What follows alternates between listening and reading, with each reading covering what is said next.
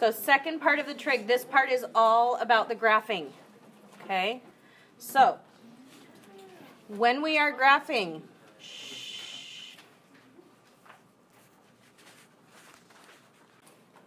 so when we're graphing, we have a couple numbers that we need to notice.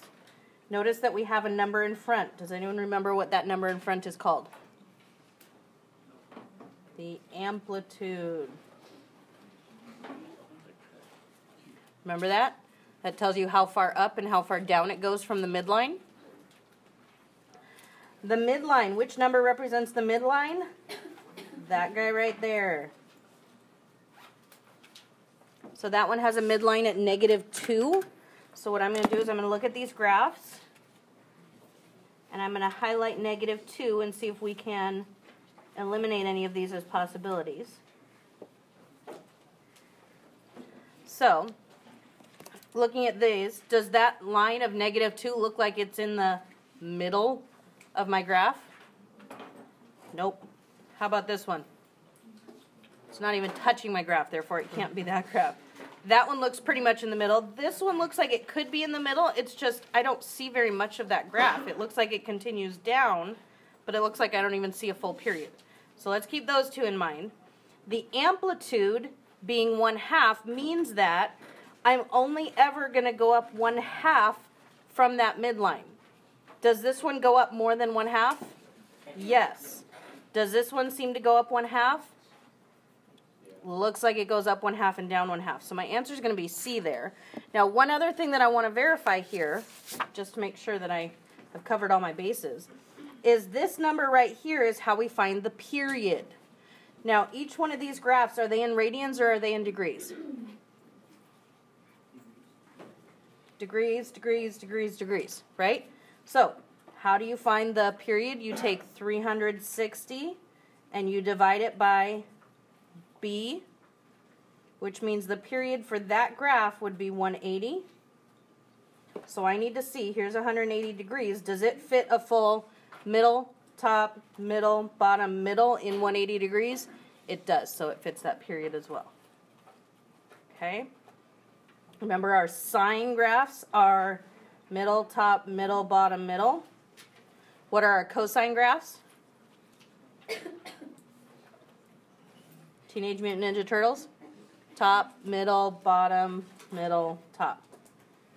So here's a cosine one. It's got to start at the top, top, top, top. Great, they're all tops. So let's see. Our midline is at what for number 45? Midline is at 1.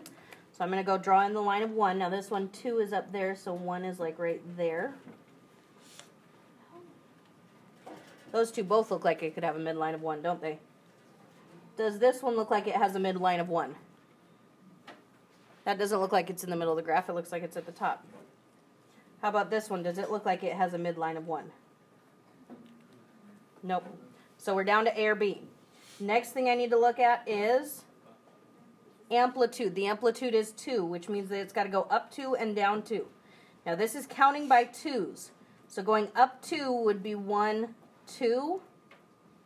If it goes all the way up to 4, that's going more than 2, isn't it? Yes. How about this one? Is this one going up 2? That one looks like it's going up 2. So that one has the wrong amplitude. That would be our answer right there. We could also verify it by the period. Again, we're talking degrees in all these graphs. So 360 divided by B, which is 3, is 120. And let's see, 360, 180, 120 looks like it's right about there. Top, middle, bottom, middle, top. 120 is probably actually right about there. That's 90. Looks like we're pretty good there. All right, next page. So, more graphs. What is my midline in this one? 1. So, does this one have a midline of 1? Sure looks like it. This graph actually makes me laugh. It's really funny right there. Really short period on that one. How about this one? Does this look like it has a midline of 1? That doesn't look like it's in the middle, does it? It goes through it, but it's definitely not in the middle. So I would say a no on that guy. How about this one? Does it look like it has a midline of 1? I think it looks like it could. Goes 1.5, 1.5. That looks like it's got a midline of 1. Does this one look like it has a midline of 1? It's just bumping the top, isn't it? Top, top, top. So it can't be a midline of 1. So we're down to these guys. What's my amplitude? 3. Amplitude is 3. Is this one going up 3? Is this one going up 3? Yes. My answer is C. 47. What is my midline? -1. So I'm going to highlight it. Does that look like it is the middle of my graph? I would say no. How about this one? Does 1 look like it could be the middle? Could be. How about this one? Could 1 be the middle? Nope, it's not going through the middle of the graph. Could this one be 1? Nope. My answer has to be C. I'm going to verify, yes, it does go up 3 and down 3 for my amplitude. Okay? Questions there? Yes. I don't know if I'm wrong, but isn't D supposed to be -1 for the midline? Yes, I was doing that one wrong. -1 is my midline. So let me go back here. Can't be B. So let's draw -1 again. I did it right here, didn't I? Did it right on A and then I got it off. Well, it's not A. This one, -1 would not work. So we do not have B as our answer. This one, -1 could work. And also this one, -1 could work. Which one has an amplitude of 3, though? 1, 2, 3. This one looks like it has an amplitude of 2. So I'm going to say D is my answer. D is my revised answer. D is the correct one. Thank you for correcting me. So this one says, find the equation of the function shown. Notice that it starts on the y-axis at the top. Yes? Yeah. That means I have a top, middle, bottom, middle, top. What does that tell me about my equation? It is cosine. So this one's cosine, that one's cosine, this is sine, that one's cosine. So I've eliminated C as a possibility. Now let's figure out where the midline would be. What looks like it's in the middle of, let's see, -1 and +3. I would say halfway is right here. Would you agree? And that is at 1. So which ones have... All right, so far we're good there. What is my amplitude? I go up 2 and I go down 2. That one has an amplitude of 2. This one has an amplitude of 2. This one does not. So I can eliminate it. So now I'm down to A and B. What is different between A and B? Period. Do you see that? So let's see. Top, middle, bottom, middle, top. This is the end of one period. And that's at 360 degrees. Which one has a period of 360 degrees? A. So A is my answer.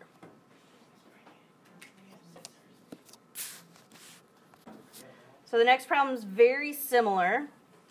However, at the y-axis, I'm not at the top, am I? I'm at the what? Bottom.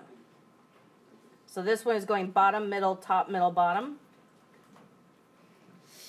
What kind of a graph is that? Cosine. It is just cosine with a negative in front of it. So, cosine with a negative. That one's sine, can't be it. Cosine with a negative, so that's a possibility. Cosine with a positive, so it can't be D. So I'm down to A or C at this point. Let's see, what's the difference between A and C? They both have the same amplitude, the same B value, the same midline. What is it that's different? The amplitude. Can an amplitude be a negative number? No. So even though that first number is -1/2, that doesn't mean the amplitude is -1/2. The amplitude always is positive. So my answer has to be A. Okay? All right. I think this is the last one. So, what have we got here? At the y-axis, Would you say that's top, middle, or bottom? Middle. Middle. So we have middle, bottom, middle, top, middle, right? What is that? Sign. Is it positive sign or negative sign? Negative sign, because remember on the previous page, sign was middle, top, middle, bottom, middle. As soon as those bottoms and tops switches, it's negative sign. So it clearly can't be A, because A is cosine. Could it be B? Potentially, yes. Could it be C? Possibly. Could it be D? No, because that's sine, but it's positive. So, looking at B and C, what is it that's different? Amplitude again. Can my amplitude be negative? No.